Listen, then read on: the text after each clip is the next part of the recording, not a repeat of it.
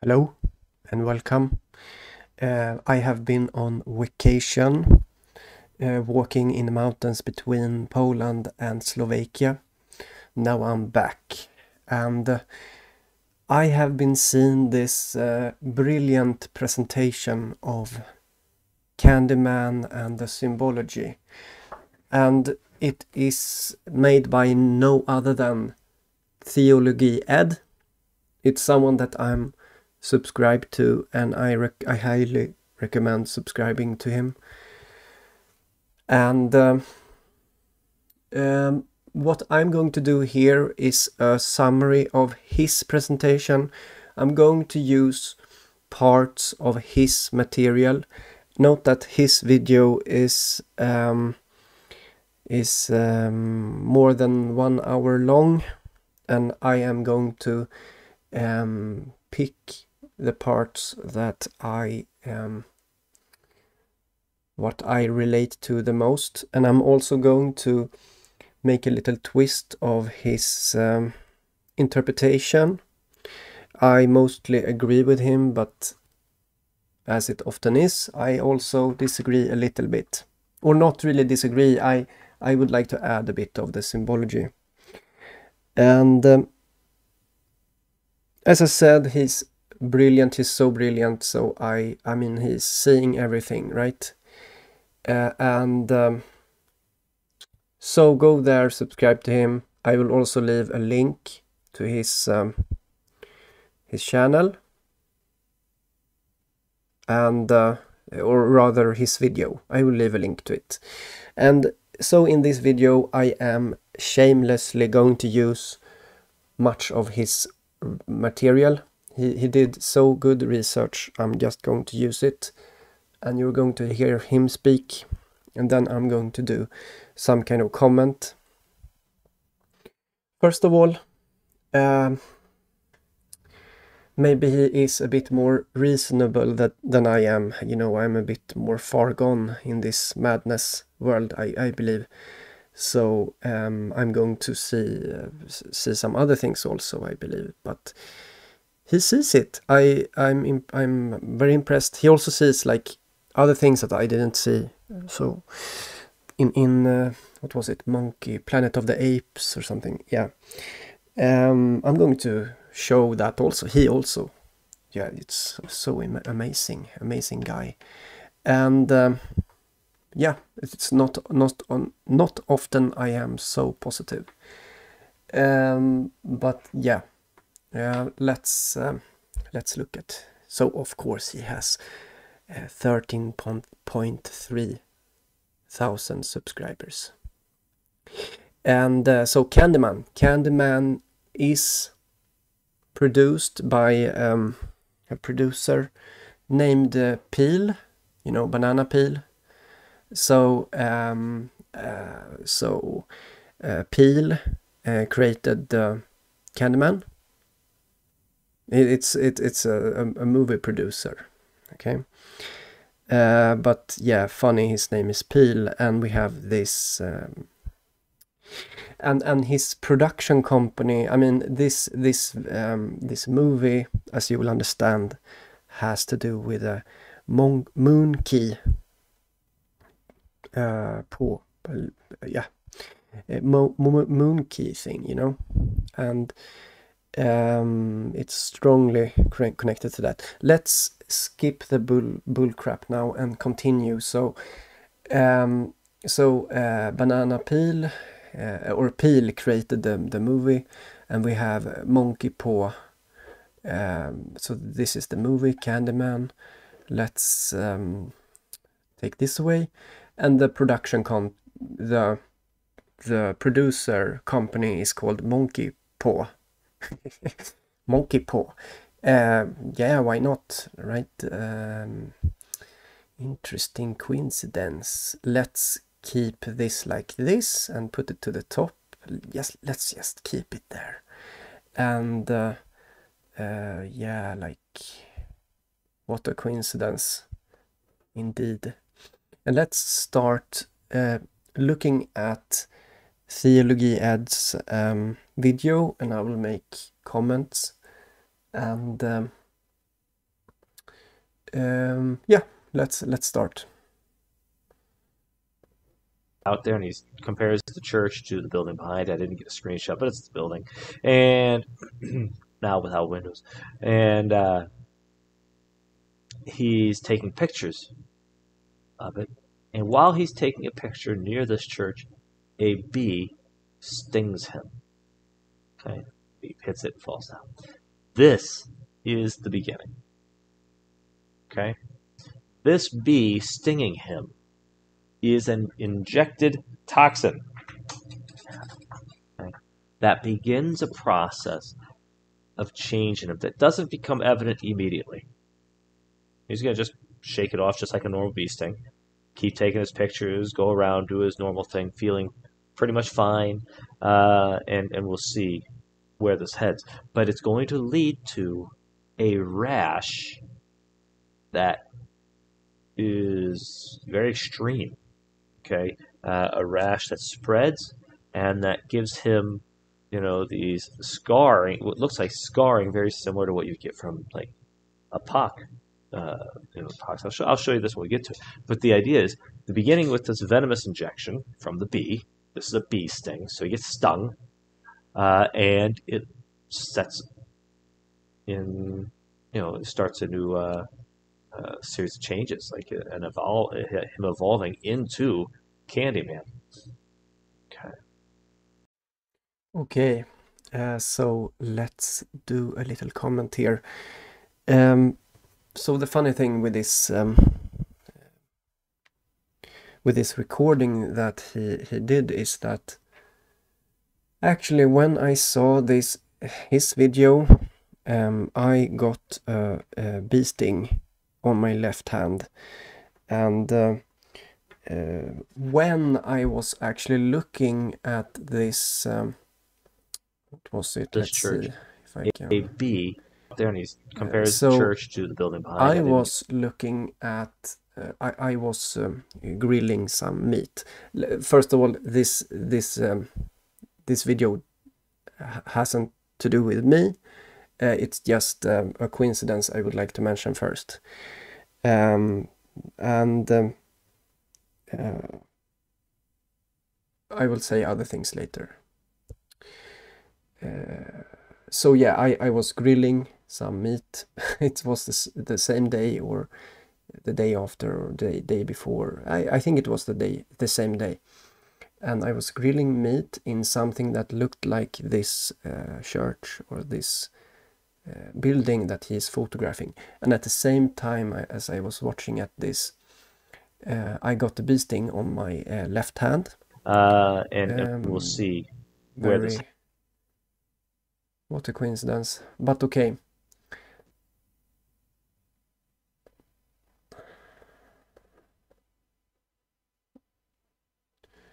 The legend. Let's say I'm having some technical difficulties. And he gets out there and of course compares the church again. Sorry guys. He gets out there and he compares the church to the building behind. I didn't get a screenshot, but it's the building. And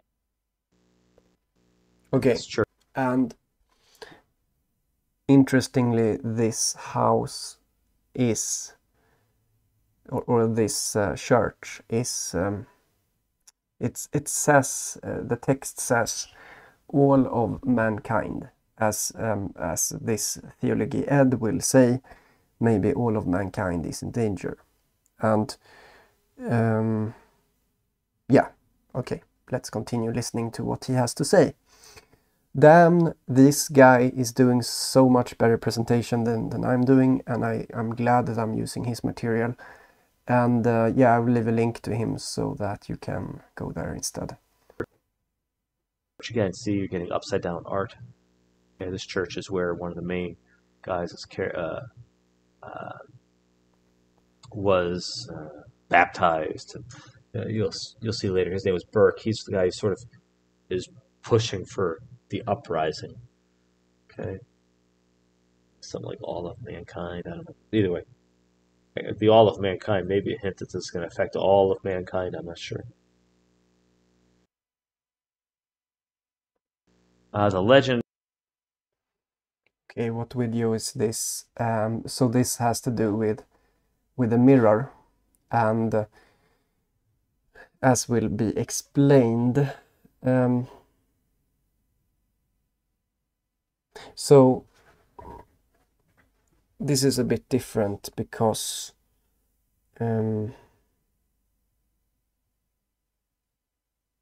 it's like this thing comes from the mirror. And what is the mirror? What is it's like the evil twin, you know? You have the evil twin in the mirror, and what is the evil twin? It is the shadow.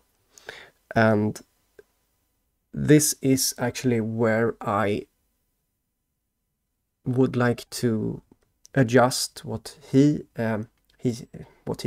saying. I would like to add some symbology, and for me because this movie has to do with Black Lives Matter, it's very obvious and something that he explains, and so in my opinion this Black Lives Matter is a metaphor for something else, because what is black? What is black is the shadow. And maybe you think this is far-fetched, and maybe that's true in the case of only this video, but in the larger context I don't think it's far-fetched, considering the other signs. So I'm beginning to think that this Black Lives Matter thing is about the shadow, that the shadow matters. The shadow matters, and it's a scream of desperation or attention from the shadow. Maybe not in a bad way, but it's simply how do you say, communication from the shadow. And like all these movies that have the mirror symbology in it. Is if you say his name 5 times while looking in the mirror, he appears in the reflection and kills you. With lots of mirrors. And here you're going to see how, because so the funny thing is that it's called Monkey Paw Productions, and that's very similar to Monkey Pox, you know, or Moon+key. Oh, I said it the wrong way, but okay. The Moon+key, that's how it should be said, because maybe that's a way to avoid future complications, to simply use the Moon+key, because that's what it is. And note that this B thing, the B, it's all about that, and that. So what you're going to see here is the effect of this, he becoming the Candyman, or he becoming the reflection, or the evil twin, or the shadow. What is the Candyman? The Candyman is a clown, maybe. Who has candy? A clown. So you see, let's continue. And so we're going to get ourselves a Candyman sighting. Notice the hand is starting to, tissue is starting to get a terrible rash, some probably dying tissue, bumpy. It's going to scar. We're going to get a lot of ugliness here. A piece of candy is thrown in the room. He picks it up in the elevator. He picks it up, cuts his finger. There is a razor blade in it. You see again the hand, and he hits the alarm because the elevator stops. He looks at his own reflection, and there's Candyman, reflecting back in the ceiling mirror. After he sees his hand, and here you're going to see how the Candyman looks, and he has a scythe, or what is it? I forget what it's named, but just like the Grim Reaper, he has this thing similar to it. And let's just look at that also, the mirror reflection. Get worse. He peeled that off, some skin. He's freaked out by it. Goes out, getting ready to leave in the hallway, and he sees Candyman is his reflection. You see it? Okay, because he is in a sense Candyman, and he's being converted into Candyman. He's transitioning into Candyman as this rash spreads and it gets worse. And he summoned Candyman already. This is what he brought on himself.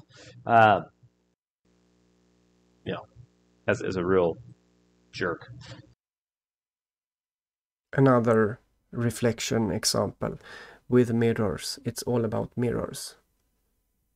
And yeah, and this is where it comes from. To him. And by the way, note that the mirror is black. All mirrors are black. All mirrors, what I mean with that is that all mirrors, if you look how it works, it absorbs the light. What absorbs light? Something that's black. And after it absorbs the light, it emits the light. So what happens in a mirror is not a reflection. Or you actually have to go into the etymology of reflection and see what it actually means. But it doesn't seem like it's a reflection, but rather something else. And something absorbs it and sends it again. And yeah. And what is black? As I said, the black void, the fractal, the abyss. So when you look into the mirror, it's kind of also like the abyss. But as I remember, everything is absorbing the light and emitting it. So in a way, the abyss is everywhere. A bit strange, right?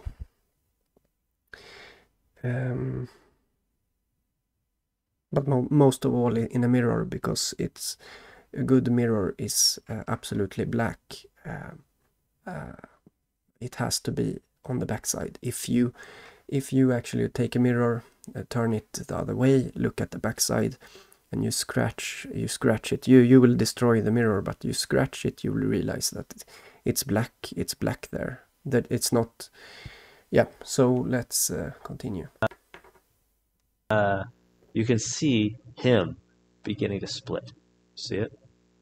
So now it's him and his reflection, like Candyman's reflected, him and his reflection. And then the third one, look, he is starting to disappear. And we're getting almost all just reflection of him.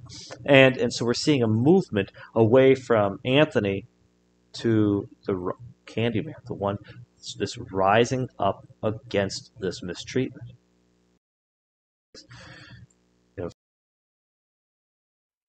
So, what was this about? Let's see a bit more.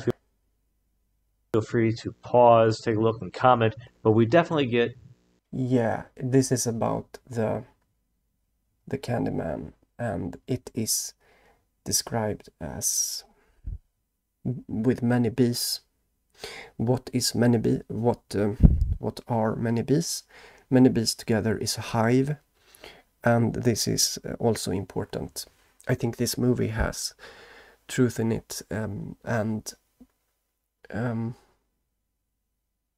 the hive is, and I will have many clips of TheologyEd talking about this and showing it examples from the movie. The hive is doing this to protect itself. And as I said, I think there are two hives or many hives. There's one hive that wants to degenerate, that wants to make everyone as shitty as possible, to make them kind of goo, a hive goo, like, just like, yeah, I don't know the word for it. Goo is what I'm thinking of. Just this substance without any shape or forms. I'm thinking like that's the bad kind of hive where every property of a man or I mean a human is disappearing. And the good hive is when everyone together forms a giant man. What is a giant man? If you look at a giant man of humans and you zoom out, how does everyone look? It's so small, it looks like bees. And so I believe there is a lot of truth in this, as I also said in my King Kong review or King Kong symbology interpretation. So there is truth in this. Feel free to pause, take a look, and comment. But we definitely get art that shows Candyman. He's the writing on the wall, and you see all the little bumps all over him. That's almost certainly a swarm of bees that's all over him. And we have this. This grew from the community's collective subconscious, she said, a survival tool evolved from the need to protect itself and its children. The elevator arrives. From the horrors of the community, Bernadette and I tried summoning. It's amazing how effective it can be. The suggestion that you're being followed or stalked by something lurking in your own reflection. Intoxicating, inexplicably alluring. Go to Burke or whatever at the laundromat. And he's talking to Burke, and Burke's like, Candyman ain't a he. Candyman's the whole hive. And he's like, there's others? And yeah, so you can see Candyman sort of creeping into the scene, right? And here you can see the red blue symbology. The blue is the death, as I said, and note that the death occurs in the blue. You see, the murder in this movie here in this example is occurs in the blue, and Candyman comes from the red. Interesting. They're coming out of the red. Notice that in the mirror, which is where Candyman will be, is red, and so is this. So you get this sort of red associated with Candyman. Well, this is blue. It's kind of interesting. Okay, and so he tells that. So here is the story about how Candyman was created. And in this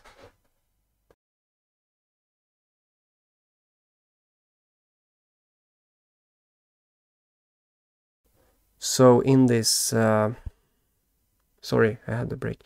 In this explanation here, this comes from Black Lives Matter, because it's a story of how it started, and but you can see what is it. It shows shadows. This is shadows on the screen. The black figures are not black; they are shadows. As I said, it's the shadow that's doing this. That's my claim. I'm claiming that. It's the shadow showing itself. Okay, let's continue. Story, which we've already talked about the black man who they cut his arm off and all of that, burned him to death finally. And versus, but a story like that, a pain like that, lasts forever. That's Candyman. We need Candyman. Look at his eye; it's going bad, right? He's got the pox scars everywhere. The rash has gone all over his face. He's looking terrible. That sting has led to him being devastated physically. Okay. and he's in terrible shape. You can see it's all, I'll just say, pocked up, you know, and and and dying.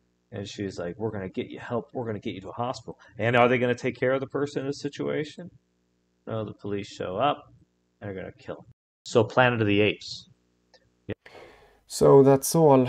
Excellent produced or excellent presented by this TheologyEd. And I'm going to leave a link to him, and maybe I'm starting to feel a bit ashamed for showing his material, but I'm very impressed. I just have to show it. You guys have to see it, and you should subscribe to him, of course. Let's see. Yeah, he also found this, which is obvious. He found more of the proofs of the Moon+key thing, which, according to this Planet of the Apes, is going to... Yeah, you basically understand what it means. And I didn't look into the meaning of the word simian, but it means monkey. So it's quite obvious. He's going to show some things here. Just bravo to him. And after this, I will just turn it off. So see you guys, and bye bye.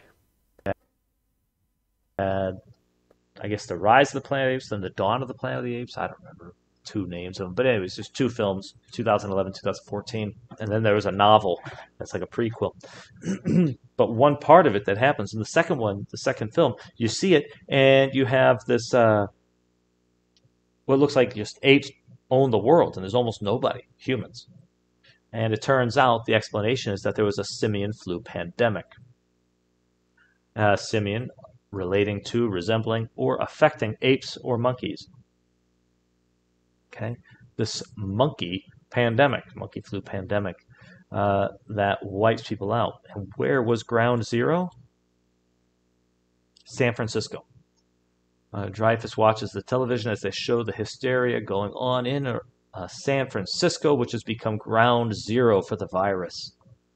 San Francisco is, synonymous with, almost synonymous with gay culture, and its homosexual population is very famous. Okay, they made ground zero to be the starting point. They made San Francisco be the ground zero or starting point of the monkey flu, of the simian flu that wipes out the world. And interestingly, monkeypox is beginning where? 99% of confirmed monkeypox cases early on by